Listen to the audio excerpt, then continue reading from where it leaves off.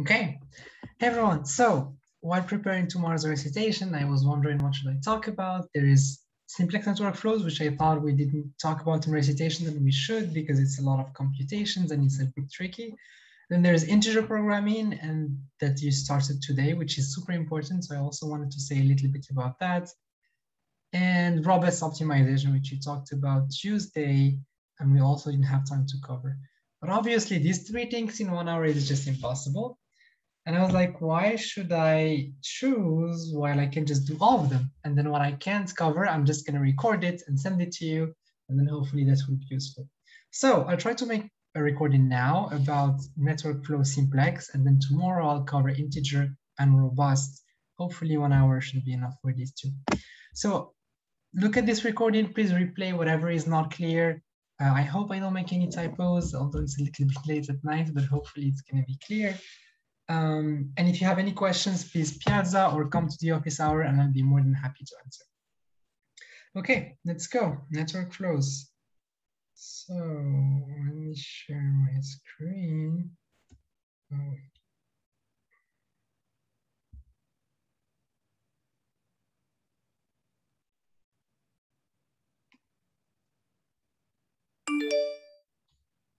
Okay, so what I'll do is that I'll go over the same example as you've seen in the lecture, but I'm going to go very much in detail about how we perform every single step of the simplex algorithms for network flows.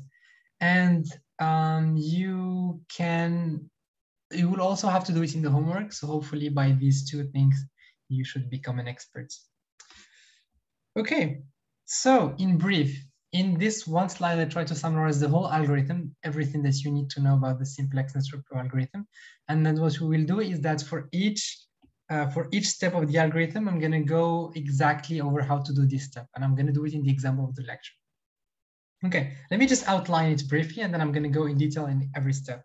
So first thing, you choose an initial basic tree solution. I'm going to talk more in details about that.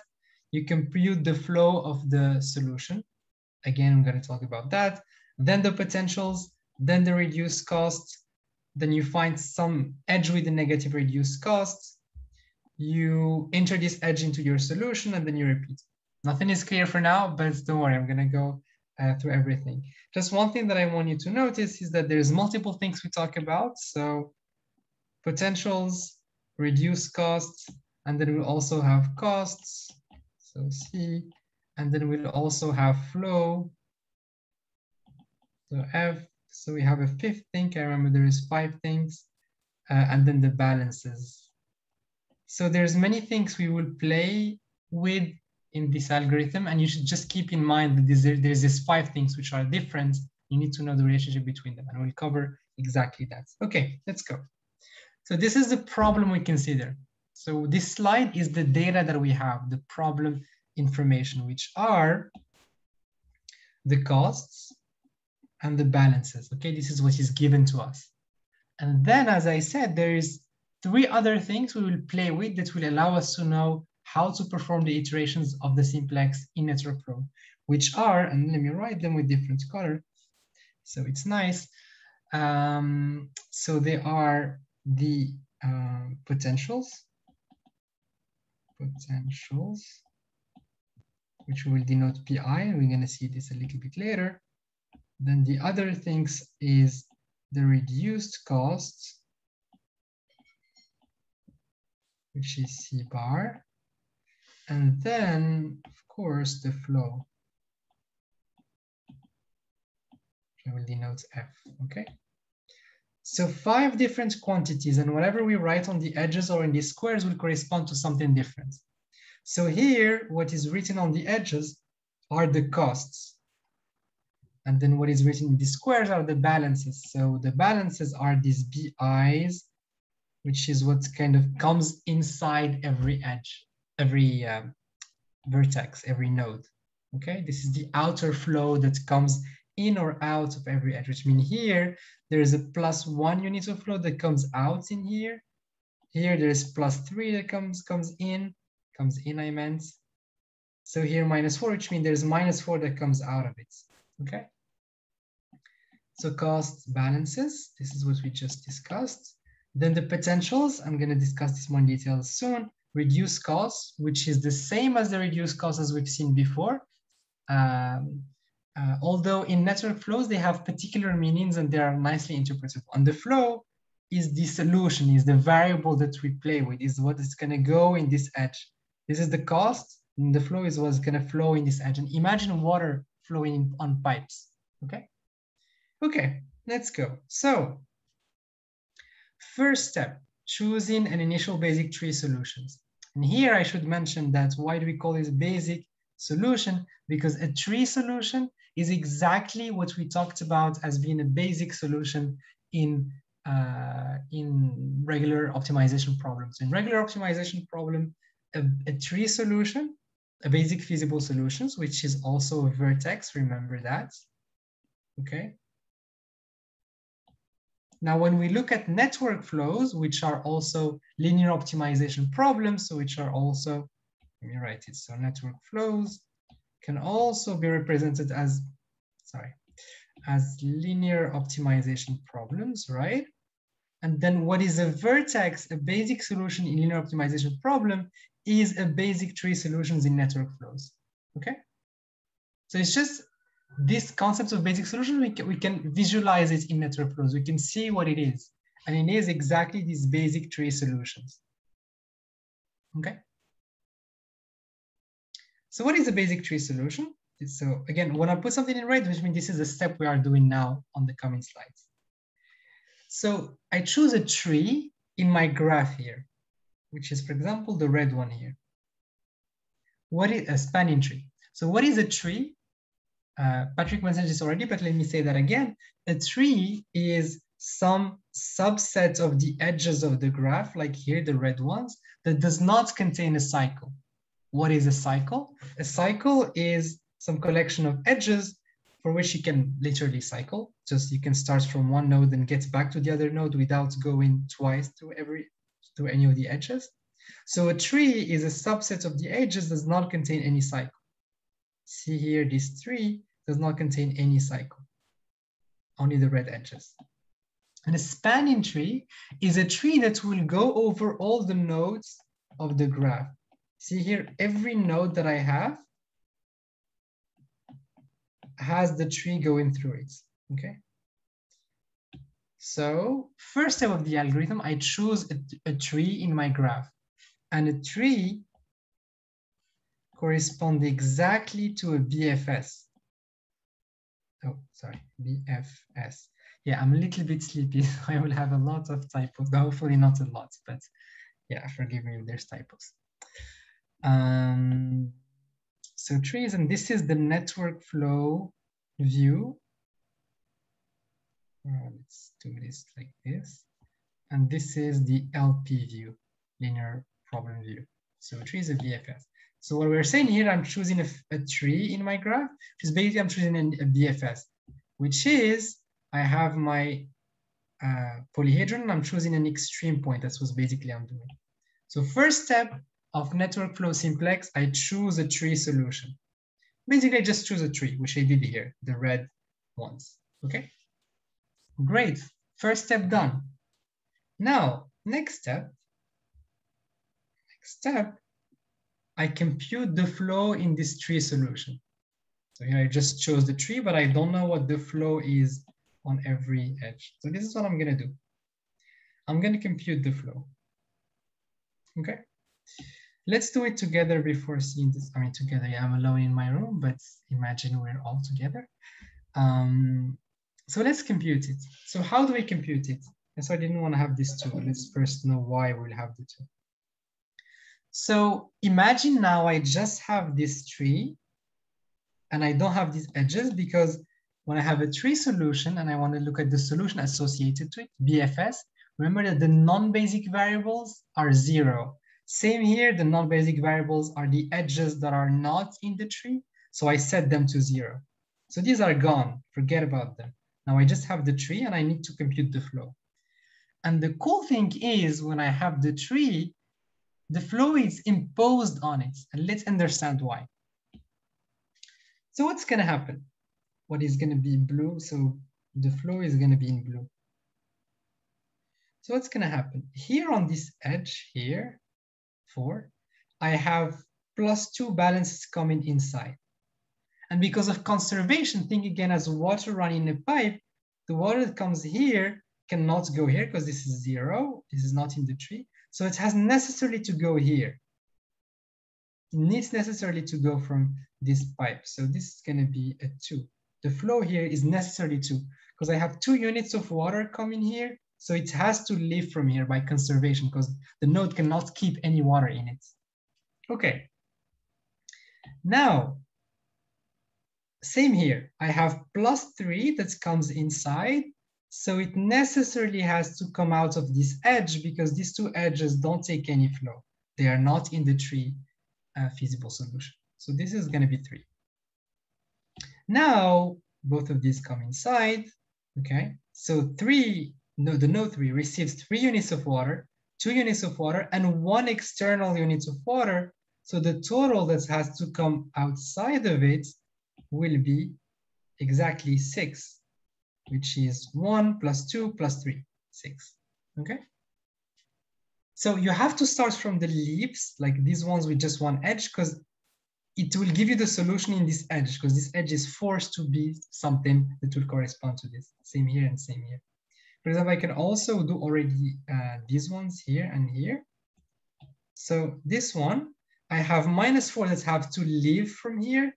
So what has to enter is also 4, necessary. Okay? By conservation. If 4 leaves from here and nothing goes out from these pipes, so this pipe has to bring me 4 units of water. Same here, I have 3 that comes inside, so 3 has to leave. Okay, so here's going to be 3. Now the remaining one is this one. I have 3 that comes here, +1, so I need 4 to come outside of it. And let's see if this makes sense. This makes total sense. Why?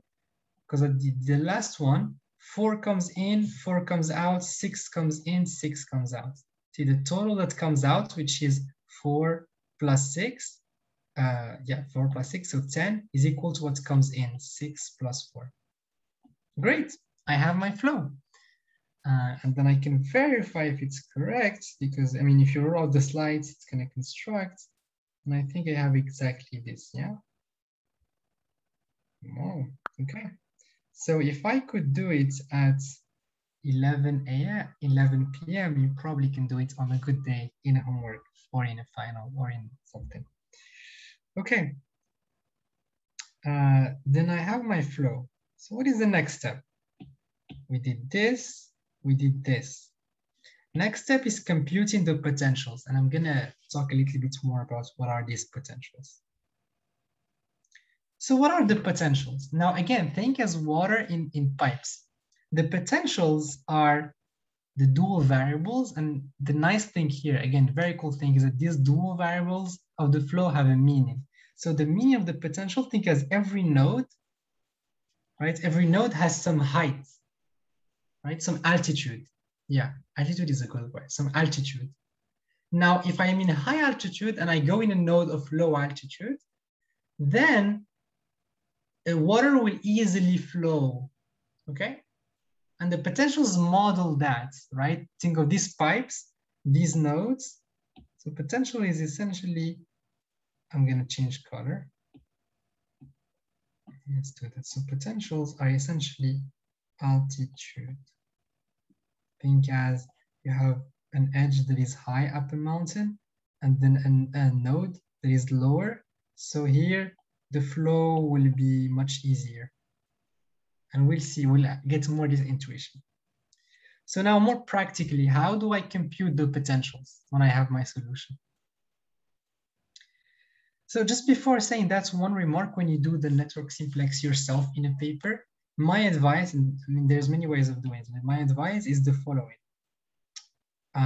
Always have 2 things represented, 2 network flows. One is your problem. So see here, my balances are in my problem, and then I'm gonna also write my costs. Well, let me put it in my other screen to copy the costs.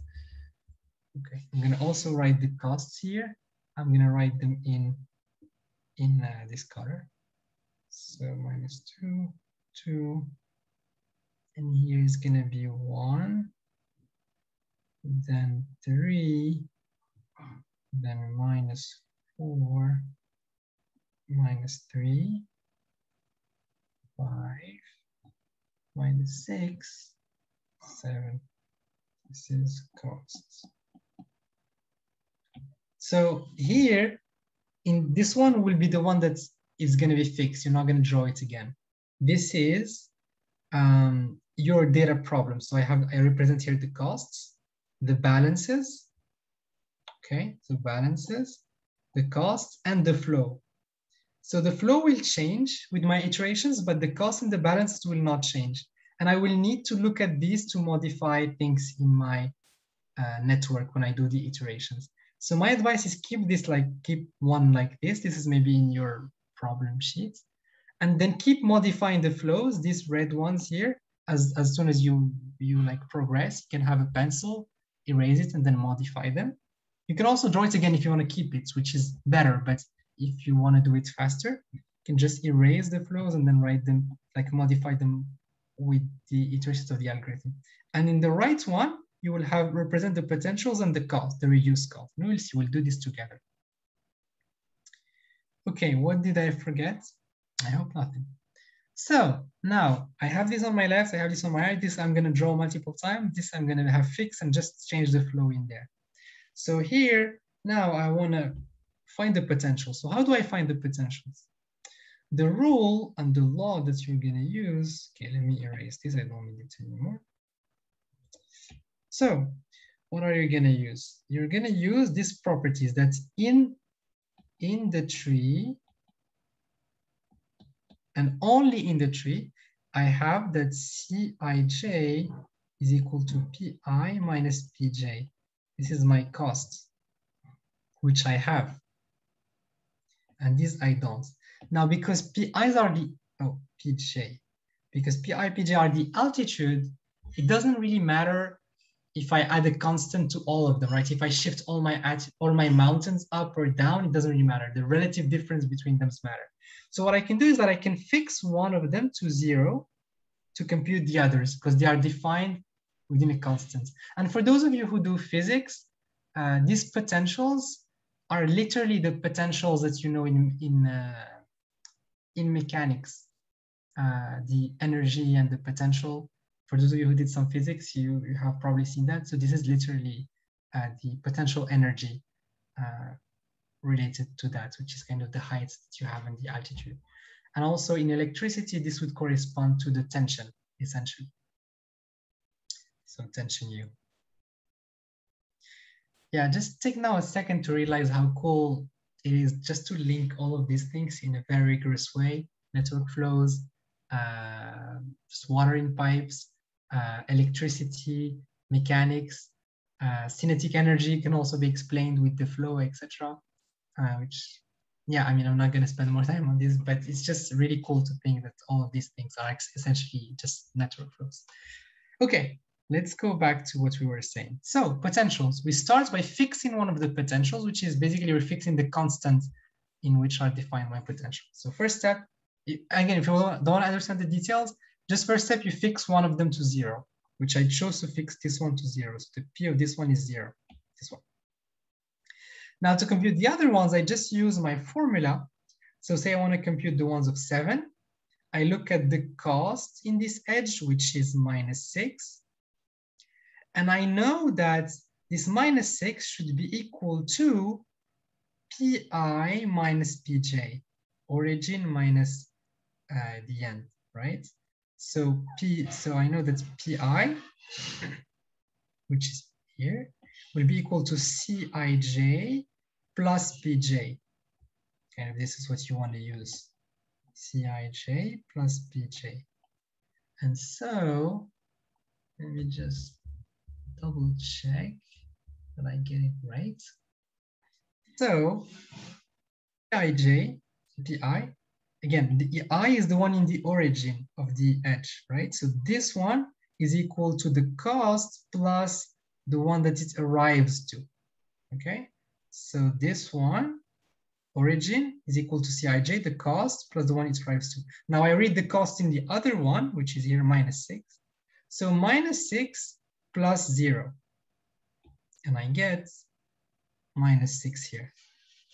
Okay? Again, let's do it again. We have many edges, so we'll do it many times. Let's compute this one. So the origin, 0, is equal to the cost plus Pj. So here I have one at the end of the edge. So Pj will be equal to Pi minus Cij. Pi is 0, Cij here is 5. So this will be equal to -5, right? So minus the cost here, because I am in the arrival here, I'm at the j, not the I.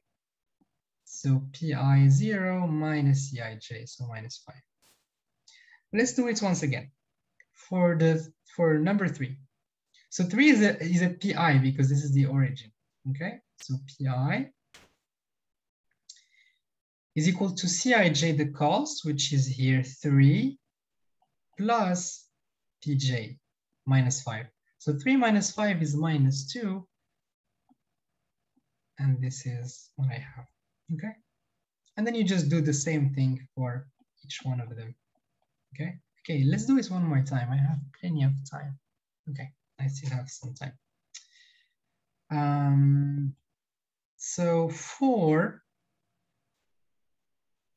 it's a Pi because it's the origin. So it's going to be equal to the cost here, which is -2, and then plus this one, which is -2, so -4. Okay, then you do the same calculations, and then you will get, well, before getting there, and then you will get, let me see, -1, and then -1. So what is the interpretation of these potentials?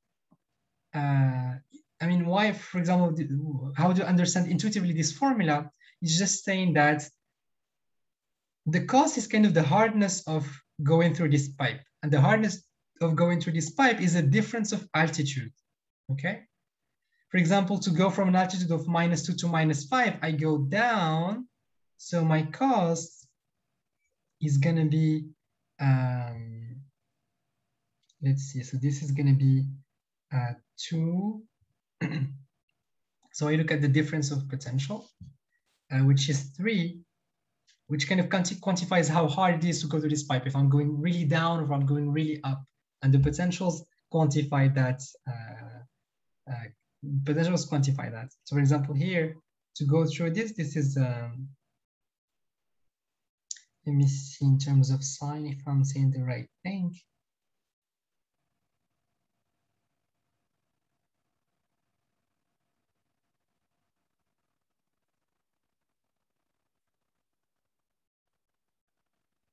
Kind of the cost from going from here to here is kind of quantified by the difference of altitude between these two, right? This is why we have exactly this equality. The cost of going through this edge is equal to the difference of height, which is how hard it is to go through it or how actually easy it is to go there. And here it's kind of easy to go there because I'm going from something -2 to something more down, -5. Or maybe the opposite, I mean, in terms of sign, but you get the idea. It's just the idea that I want to transmit to you is that this intuition of this is how hard or easy is it to go through these pipes. Okay, because if I have a lot of difference of altitude, the cost is going to be higher or lower if I'm going really down or really up. Okay, I said this too many times. Okay, potentials, we got them. Now, next step. So remember what we did? We chose initial 3 solutions, and we did the following. We computed the flow in the solutions, then we computed the potentials, and now we're going to compute the reduced costs. Okay? So let's see how we did that. Now I just rewrote the potentials here. Oh, and let me get the costs again. Sorry, I should have written them in the slides. Let me get the costs again.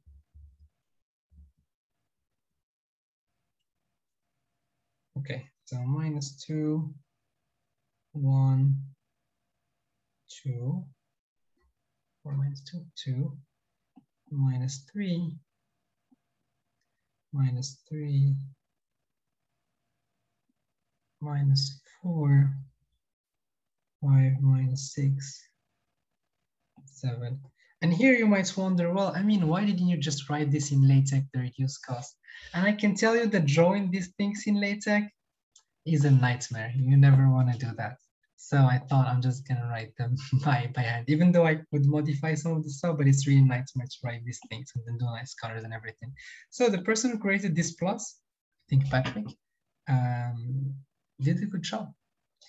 Okay, enough digression. Let's get back to what we were saying. Oh, reduce costs. Should have a bar here. So reduce costs. Let's go to the different color, the pink of reduce costs. Now, how do I compute reduced cost? Now I have the potentials. So the potentials along the three solutions are exactly corresponding to the cost. Now, in the other edges, they're not going to be corresponding to the cost, and there's going to be a mismatch between the cost and the difference of potential. And then what I'm going to do is intuitively, I'm going to choose the edge for which the potentials tell me it's beneficial for me. I mean, I compare the costs relatively to the potentials, which means how hard it is to go through the edges. And if it's good for me relatively to the cost, if it's cheap, if like I'm gonna go up a lot and it's cheap, then I'm gonna choose this edge compared to the other solution. But let's see this more in details. So let's compute the reduced cost. So first, in the edges of the tree solution, reduced cost is by definition 0. Let me actually write first the formula. So the formula is Cij is equal to Cij. Let me actually just double check. Cij minus Pi minus Pj.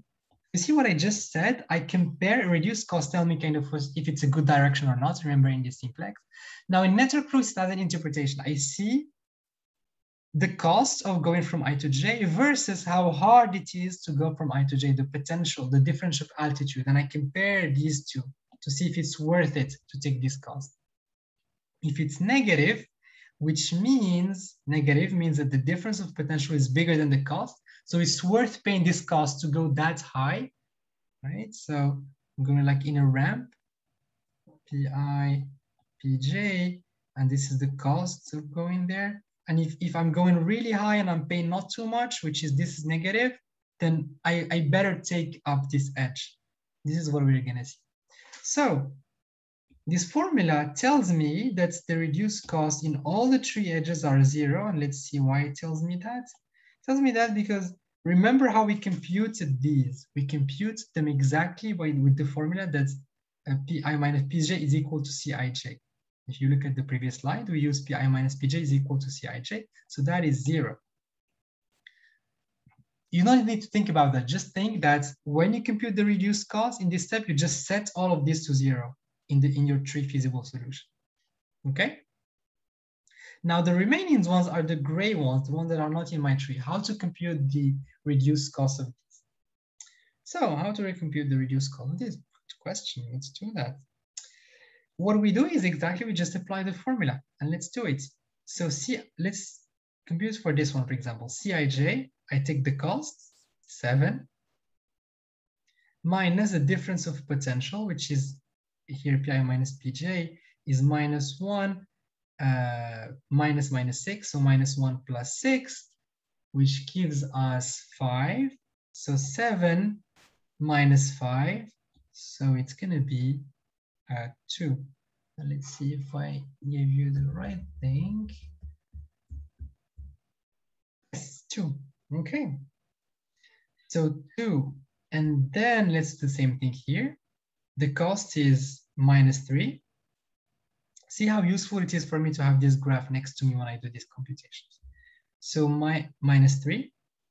The difference of potential is 0 because this minus this is 0. Remember, Pi minus Pj, Pi minus Pj, this is 0. So 0 minus 3 minus 0, so minus 3. That's correct as well. And then here, Pi minus Pj minus 4 minus 1, so minus 4 plus 1, which is 3. So here I have a 3. Here I have a 2 for the cost. So 2 minus 3 is minus 1. Oh, wait, I made a mistake. Oh, no, this is 2 minus And here I have a -3, so 2 plus 3 actually, which is 5. Oh, good that I have the backup slide in front of me to check if I tell you the right things. Okay, so you computed the reduced costs. And now what we do is we just look at all these reduced costs, like in the other simplex, and we find the one that is negative. What is the edge that is worth taking when I flow my water in my pipes, right? Here basically tells me that the cost of going here is 3 units less than the gain that I get by how high I get when I take this edge. Okay, this leads me to my next step, which is I find some edge with a negative reduced cost. So this edge, I better take it in my solution. I better not put a flow equal to 0 here, which is what I'm doing here, because it's not in my tree. So I find one. And if I can't, if all of them were positive, if I couldn't, which means there's no edge that is beneficial for me to take. Like in the simplex, there is no direction that is good for me to take, so I'm at optimal. So if everything was positive, I am at optimal. Now, if not, which is the case here, I have something negative, so I can take this edge and enter it in my basis. So I take this edge and I enter it in my basis. So what does it mean, entering basis in network flow? Again, it's a really nice thing, which is this circulation, which I'm going to talk about right now. Let's do this. So this edge is good. I have to introduce in my basis. So how do I introduce it in my basis? I have remember what I have here is the flow. Again, think of the cost as written here, but I don't write it here because I don't need it. But normally you should keep writing the cost and the flow. So what I do is, now I'm going to add this edge. Now, when I add this edge, I don't have a tree anymore because I have a cycle. This will always happen. Whenever you add an edge to a tree, it's going to become a cycle. So what I'll do is that I'll push flow in this cycle until one of the edges becomes 0. Remember, these are my flows, right? These are my flows. Now I know this is the one that I entered. So you don't need to ruin your drawing here. Don't touch it, but just imagine that this is what's happening. There is a flow running here. So I have a cycle. I run flow through this cycle. What's going to happen? When I run it through this cycle, this one will increase because I run in this direction. This one will decrease because my flow is going the opposite direction of the edge. This one will decrease too, opposite direction. And this one too will decrease. So if I do it in one step, again, I'm going to just write here, but you shouldn't do it. I'm just doing it to show you what's going to happen. First step, this is going to become a 1. I run 1 unit of flow. This is going to become 3 because it's going to be reduced by 1. 5, 2, right? If it is not clear, just replay it. It's good that I'm recording this one. And I chose actually to record this one and not integer because this needs a little bit more focus, I think. So that's, I just run 1 unit of flow. Now I will keep doing it until one of them becomes 0. So again, if I increase my flow in this circuit, in this cycle by 1, this is going to become 2, right? This is going to become 2 as well. It's going to be reduced because it's the other direction. This is going to become 4, and this is going to become 1. And then I keep doing it. Again, it reduces. It becomes 3, 1, 3, 0. Now I did it step by step, but in reality, what you should do is directly you will say, I will put flow here, and then this one decreases, this one decreases, this one decreases, which the first one that will get to 0, it's this one. This will become 0, this will become 3, because I will run 3 units of flow, 3, so this one becomes 0, and this one becomes 1, okay? I run it in this cycle until one of them gets to 0, which is here. So I don't really care about the values of the flow. What I care about is which one becomes 0. And here it's this one, which means basically this edge is going to leave the basis and this edge is going to enter. Again, I do not write these in my graph in practice. I'm going to erase, but you can see it again by replaying the video. In practice, what I see is that I'm like, okay, I run this here. This one will become 0. This will leave the basis. This will enter the basis. This is all I need to know. All I need to know is that this enters the basis. No, wait, no. This enters the basis and this leaves the basis. So what I'll do is that this I keep again with the costs. This I will draw again with the new basic solution, basic tree solution, which is the next step.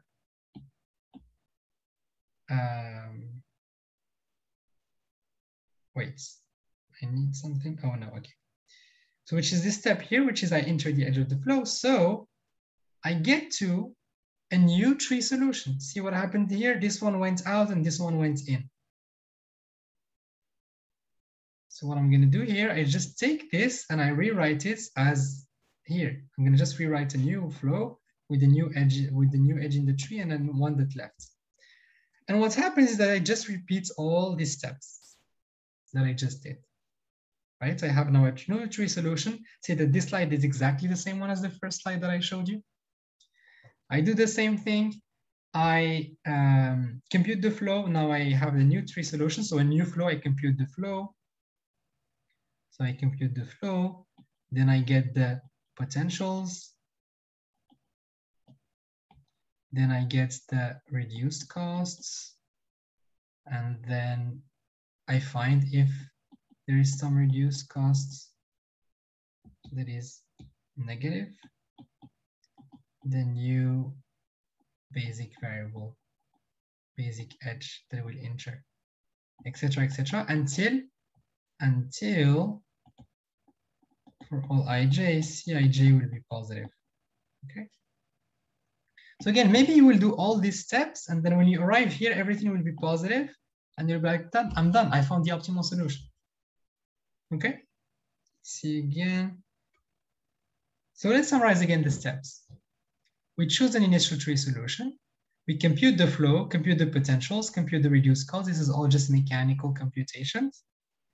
We find some edge that is negative. If not, no edge is negative, if all reduced costs are positive, then I'm done. Otherwise, I find one. I iterate in the basis by doing this flow circulation. And then I get a new basic solutions, and then I start again. Okay, and this is the simplex. It's a little bit fastidious to do the calculus, but once you know how to do it and you do it properly, it's actually kind of fun in a certain sense. Okay, what should I tell you else? Yeah, just to do this, very important advice, just try to be very organized, have a very mechanical way of doing it in your mind. And my advice is to do this thing where you have two, one that you will keep rewriting, which is whenever you change your basics, your tree solution, you write a new one, and then you do all the modifications there, which is you write just the potentials and the costs, and one which you don't change, which has the costs and the balances, right? Like here, costs and balances. And what you will do each time is that whenever you change your tree solution, you will just erase these and then write the new flows that you found. Okay? Let me summarize it again. And then if something is not clear, feel free to replay the video. So first, you will write this here without the flows because you don't have them, right? Here you will write it with the basic solution and nothing written in there because you don't have the potential cost. Then you compute the flow because you have the tree, you compute the flow, you write it here, okay? Your first flow is here. Then using the flow and the cost, you will compute reduced cost potentials. You have the tree solution, you will introduce a new variable. You have a new tree, now you have a new tree. So what you will do is that, okay, this is done. I'm gonna draw a new one with the new tree. And then in here, once I have the new one in the new tree, I can find a new flow. And then here, I'm gonna just remove these little flows here and I'm gonna replace them with a new flow. And then I keep going, okay? Okay, so this is what I wanted to show you for network flows. I hope this is useful. Please ask any questions in Piazza if you'd like, and also come to the office hours. I will not be here next week. I'm gonna go to a conference, but I'll be back on Friday office hour normally. And I will try my best to answer Piazza, even though if I'm not here these days. Okay, I hope you enjoy.